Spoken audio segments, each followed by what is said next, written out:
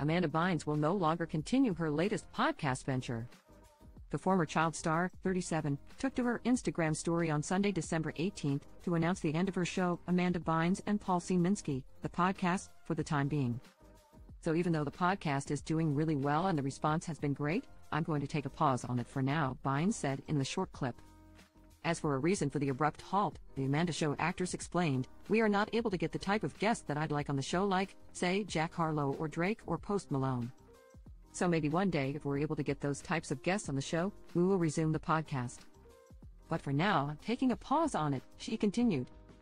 Thank you everyone who watched, I really hope you enjoyed it. And that is all for now. Bynes fans went wild on social media, with one Twitter user responding to a post about the news on X, formerly known as Twitter, writing, "What a mess. What happened to her?" A second person chimed in about the hairspray alum.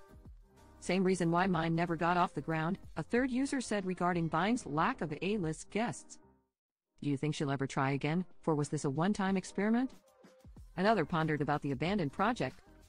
"The break may be for the best, as the She's All That actress checked herself into inpatient care this summer to take care of her mental health and her bipolar disorder.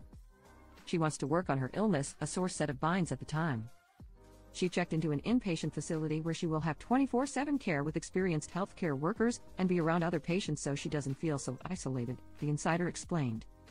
Clearly, living by herself wasn't helping her. After calling off her engagement with ex-fiancé, Paul Michael, Bynes feared being left to her own devices during a vulnerable mental health period may not be the best idea. She's worried she'll go off her meds if she lives by herself, the source added.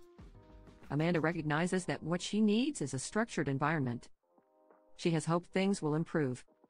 The Easiest star was released from her nearly 9-year conservatorship in March 2022 after her mother, Lynn, served as her conservator for the entirety of the court order.